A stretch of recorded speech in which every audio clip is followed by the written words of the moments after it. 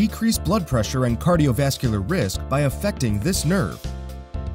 You don't need any equipment or take any pills to decrease blood pressure and cardiovascular risk. When a broad range of indicators of vagal function were tested, the researchers of the following study showed that decreased vagal function is associated with an increased risk for cardiovascular disease and mortality. The vagus nerve, which is the 10th cranial nerve, is involved in numerous functions and has a big impact on how we feel and function. How can we affect the vagus nerve? You can activate the vagus nerve by breathing at a rate of 6 breaths per minute. Slow and deep breathing with equal duration of inhalation and exhalation for 5 minutes was found to significantly decrease systolic blood pressure.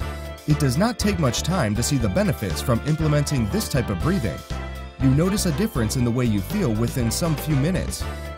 This is diaphragmatic breathing, where you see your abdomen rising while you breathe in and lowering as you breathe out. With some practice, you will automatically breathe this way most of the time, which will make you more relaxed.